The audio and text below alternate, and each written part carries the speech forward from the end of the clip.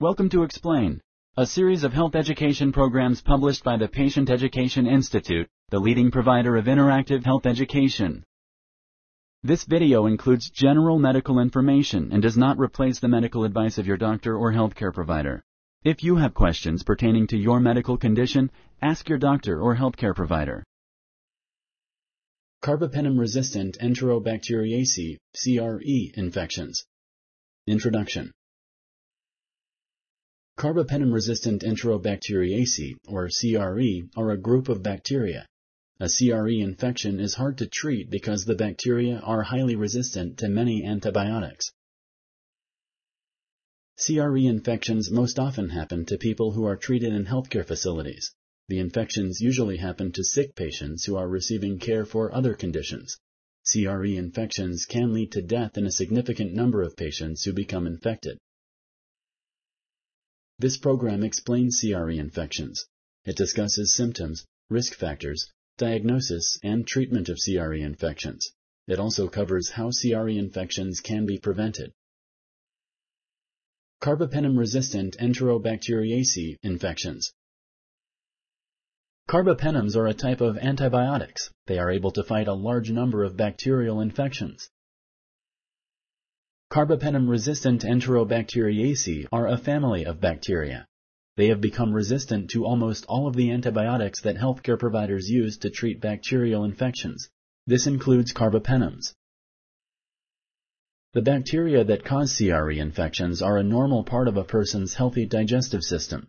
They usually live in the intestines and do not cause infection. CRE bacteria can move from the intestines to the bladder, blood, or other areas of the body. The bacteria do not belong in these areas. CRE are most commonly spread by touch. CRE can easily spread from person to person. The most common sources of infections of CRE are from patients themselves who already have CRE in their intestines, healthcare workers' hands when doing wound care or handling the stool of patients who have CRE. CRE can be carried by patients, healthcare professionals, or visitors in healthcare settings. If CRE bacteria leave the intestines, they can cause a serious infection. CRE bacteria may cause bloodstream infections, meningitis, pneumonia, urinary tract infections, wound infections. CRE infections are most often seen in people who are already ill. These people are usually receiving treatment for other conditions in a healthcare setting. Some examples of a healthcare setting are hospitals and skilled nursing facilities. Patients whose care requires certain medical devices also are at a higher risk of CRE infection. These devices include intravenous or vein catheters, urinary or bladder catheters, ventilators or breathing machines. Other risk factors for developing a CRE infection include chronic or ongoing medical conditions, frequent or long-term antibiotic use, recent surgery or transplants, use of multiple kinds of antibiotics. CRE can also spread their resistance to antibiotics to other kinds of bacteria. This can make infections caused by those bacteria difficult, if not impossible, to treat as well. Symptoms. Carbapenem-resistant Enterobacteriaceae infections can cause a variety of symptoms. The symptoms depend on which part of the body they infect. CRE can cause gastrointestinal illnesses, urinary tract infection or UTI, pneumonia, infections of other organs in the body, wound infection. If CRE infect the intestine, it can cause symptoms such as diarrhea, abdominal pain, vomiting, fever, and chills.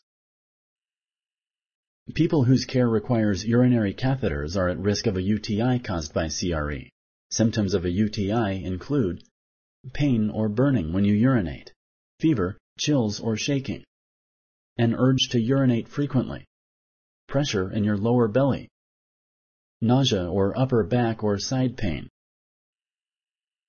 People whose care requires a ventilator are at risk for pneumonia caused by CRE.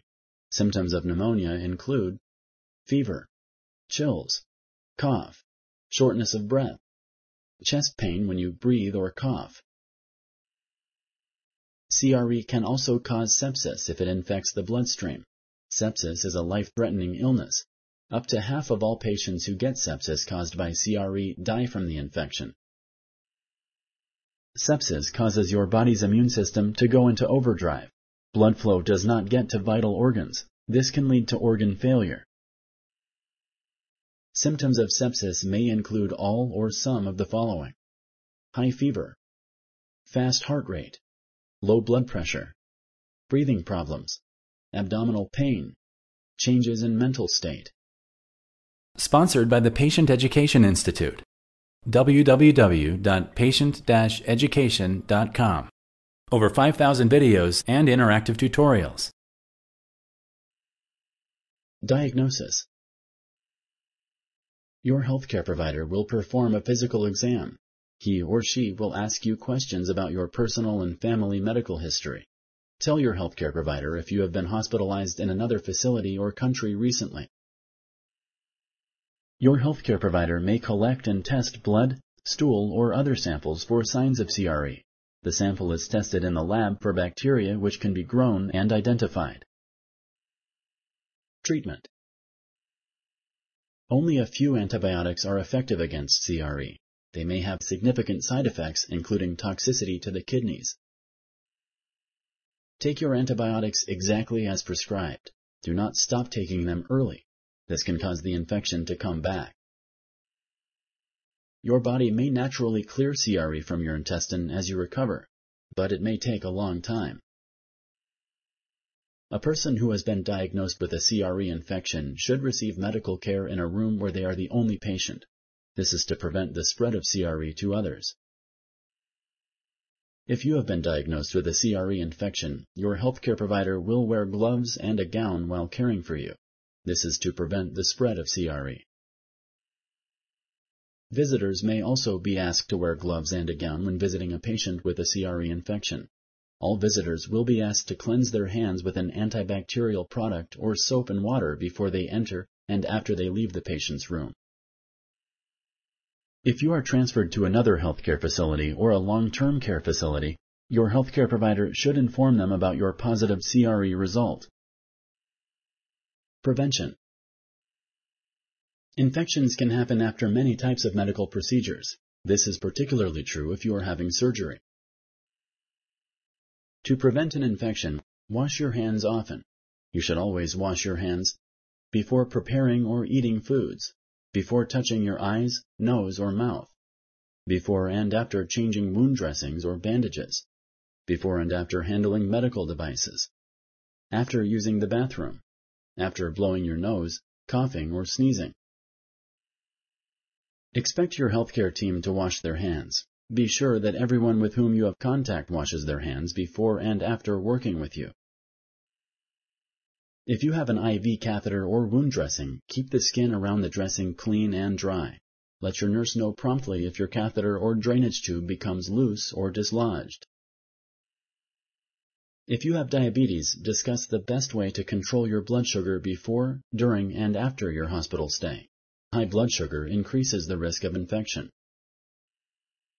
If you are a smoker, you should strongly consider a smoking cessation program. This will reduce the chance of lung infection while in the hospital. It may also improve your healing abilities following surgery. Ask your friends and relatives not to visit you in the hospital if they themselves feel ill. Tell them that they can visit when they are feeling better. You do not want to get their illness. Temporary medical devices such as catheters and ventilators should be removed as soon as possible. This can also help prevent an infection. If you like this video, please like and share. For similar videos, subscribe to our channel. Summary. Carbapenem-resistant Enterobacteriaceae, or CRE, are a group of bacteria. A CRE infection is hard to treat because the bacteria are highly resistant to many antibiotics. CRE infections most often happen to people who are treated in healthcare facilities. The infections usually happen to sick patients who are receiving care for other conditions. They can lead to death in a significant number of patients who become infected. To prevent an infection, wash your hands often. You should always wash your hands before preparing or eating foods, before touching your eyes, nose, or mouth, before and after changing wound dressings or bandages, before and after handling medical devices, after using the bathroom, after blowing your nose, coughing, or sneezing.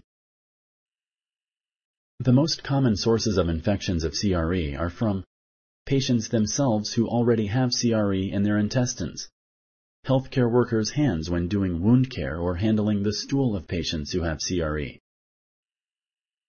CRE infections can cause a variety of symptoms. The symptoms depend on which part of the body they infect. Only a few antibiotics are effective against CRE.